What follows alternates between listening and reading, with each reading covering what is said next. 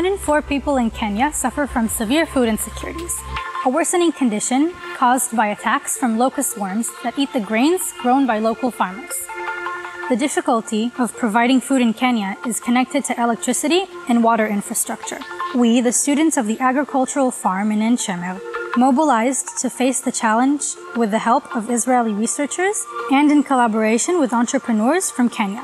We are developing a solution for protein production in rural areas in Kenya.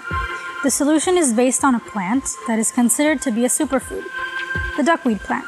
Duckweed is a water plant that is common around the globe, with a rapid rate of reproduction in nature.